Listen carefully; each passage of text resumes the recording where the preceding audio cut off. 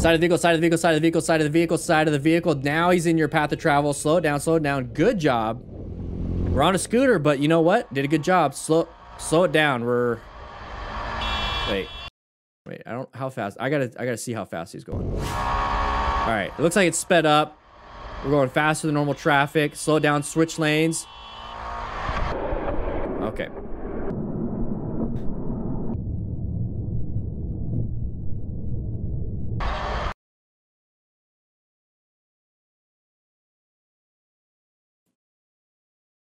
That happens. That is a typical, not the punching of the mirrors. This right here is a typical ride. You're in the right lane. Somebody else wants to turn in front of you. You switch lanes. End of story. Done.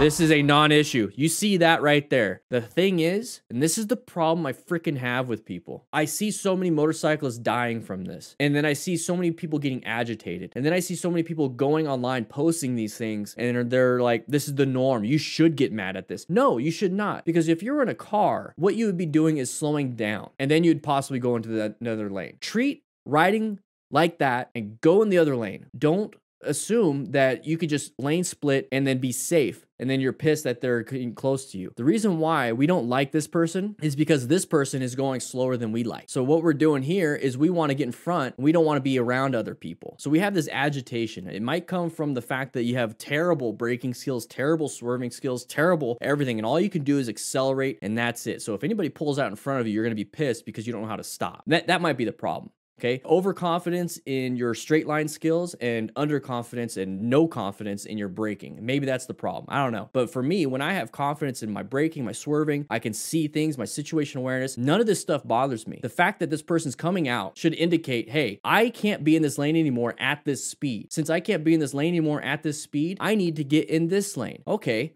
That is what he's thinking, but he's also thinking, I need to get in this lane, but I don't want to be behind this vehicle because I'm impatient. So I'm going to speed up and go in front of this vehicle and dodge this vehicle and get pissed off at this vehicle. I'm going to get pissed off at this vehicle. I'm pissed off. It's frustrating because the thing is, you just slow down and get behind this vehicle. Once you pass this little intersection where this car is, because it's going to be going slow, it's a van, and you're passing them at speed, just get back into your lane. It's as simple as that. Switch over, switch back. But instead, we're going to do this. Get yourself good line of sight. Whoa. That's an uncommon thing. What the heck? Didn't tie it down. All right, going a little too fast for the area. What do you think, ego? What do you think, ego? No. Oh, shit. Oh, shit. Oh, shit. A little bit of ego. I just almost ate shit. I know. You saw that? No, twice. Behind you again. On that corner right there. I came in way too hot, and I didn't know it was curving that hard. I was going like 80 on that turn right there. That, I would consider that an after action review. So what do you do with that information? I don't even think I have to describe that. He just said what he said. He went too hot into the corner. He was going 80, trying to keep up with him, went too wide.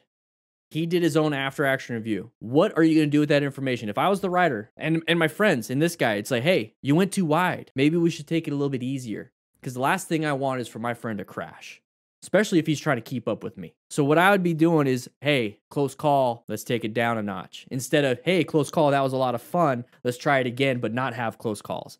It's like, no, you're obviously not prepped and ready for that street. You're obviously not prepped and ready for any of that. So how about you just take it down? Your skill level's not there yet, okay? Also, on top of that, don't ride to somebody else's ride your own. So if that turn was hard for you, but not hard for this guy, slow it down for yourself. Catch up to him, do whatever you need to do later. Communicate on a Bluetooth system. Hey, you're taking off past me. That's why we have the Cardo Pack Talks down here with the crew. Click that link in the chat. It's gonna give you a discount when you do checkout.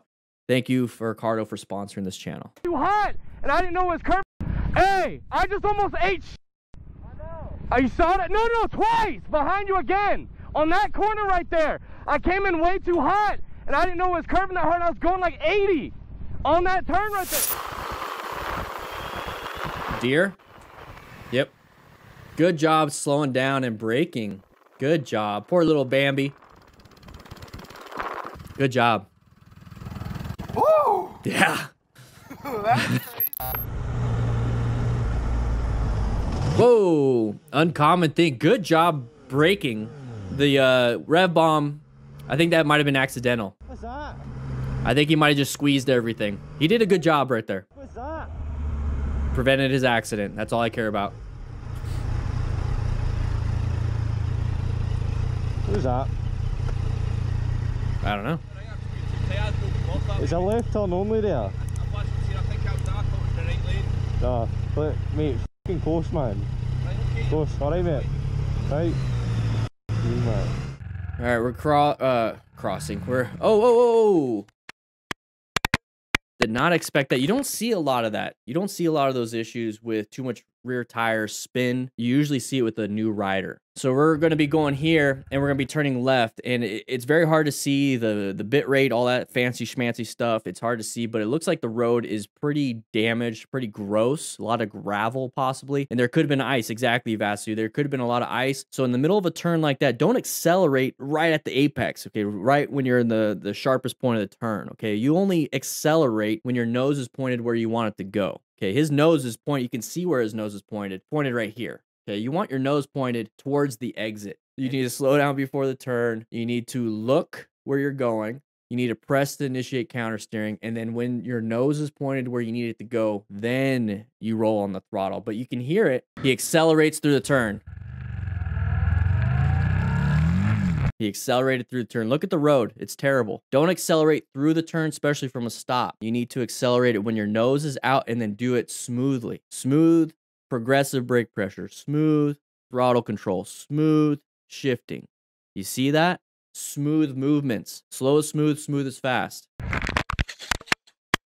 Wear gear just in case this happens. Time and place, baby. Time and place. Okay, damage to your bike, damage to the house, damage to your face, damage to your hips, damage to your hands. When we talk about wheelies, we talk about stunting, we talk about anything, parking lot practice. Make sure you do it in an area that's safe for you to do so. Slow speed maneuver practice is pretty dang safe, but it's not safe if I do it on the interstate. So time and place, also with what you're doing. Come on now. Come on now.